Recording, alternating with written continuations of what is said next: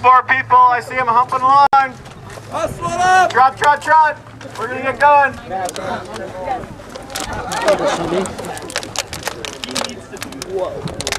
All right. One last time, thank you all for coming. I hope you had a good time.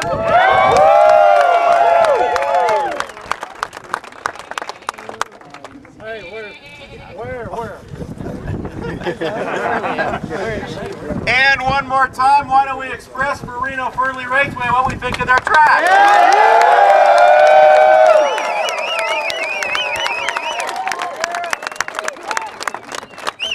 Just a strip of asphalt without participants. And you guys better be back next year or I'm going to kick his ass.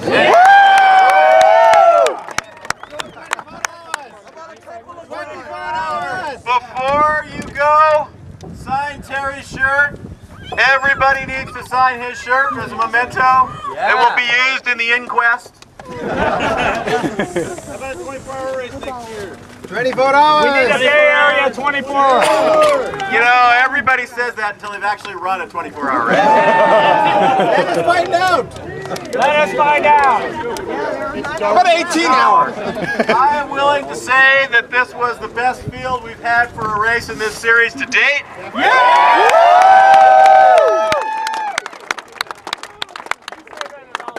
I am willing to say, well, there may have been one or two incidents. I am willing to say, overall, the best driving we have had in an event to date.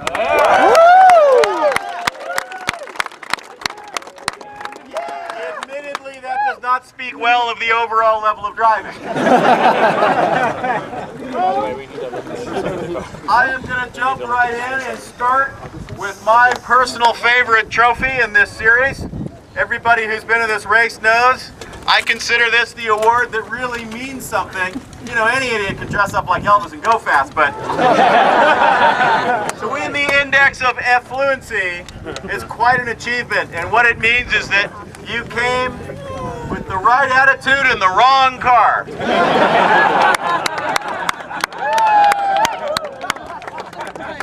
And you persevered, and you went through your trials and tribulations with a smile on your face.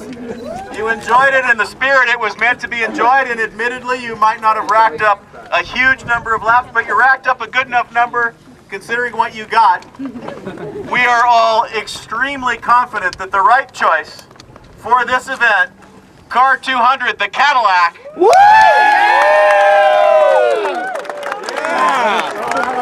Right on, guys. Nobody in the entire field had one, and they wrestled with that problem and wrestled with that problem. They got a Capri. And as you probably noticed, they weren't out there very much because their gearbox blew up yesterday. They worked all night long.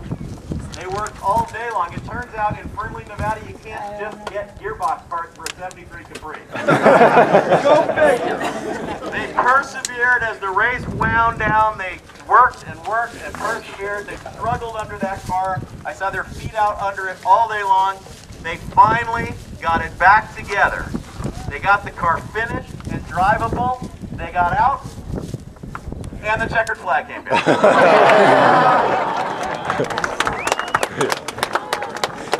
They win. Bill, Anna, Craig, everybody, come on up.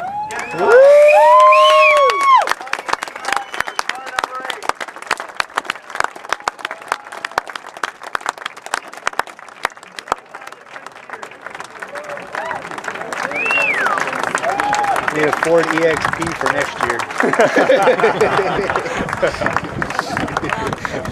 Really going down. Rolling right along to the organizer's choice. Again, tremendous competition for this particular award. We could not obviously give out 50 organizer's choice awards. We probably could have come up with 5 really good candidates. I think we all have some favorites. At the end of the day, after much tooth gnashing and arguing, we decided that the best effort for the organizer's choice was a 2-car team. That put it over the top. Both cars in costume, both cars in theme. 19 and 91, the Black and White Rabbits.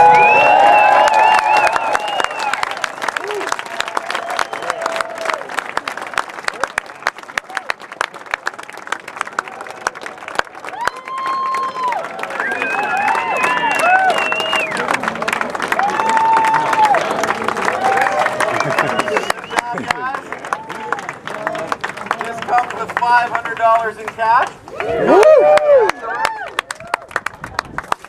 Very nicely done. Thank you. Thank you very much. How did those cars run? He likes NASCAR. Show him the trophy. Very nice.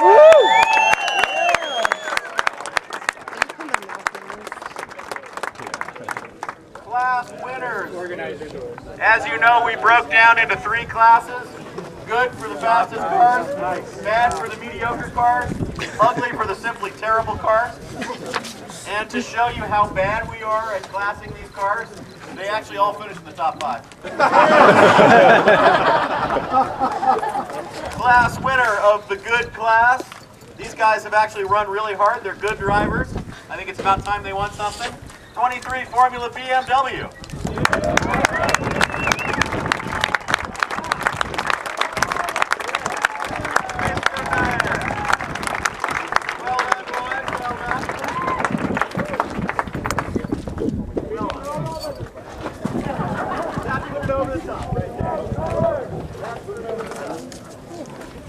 Prelude could actually win a class in 11's race.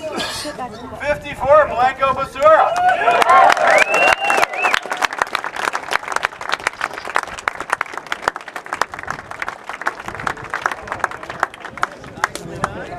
Nicely done. Good job. Good choice of rubber. Nicely done. Hold that up.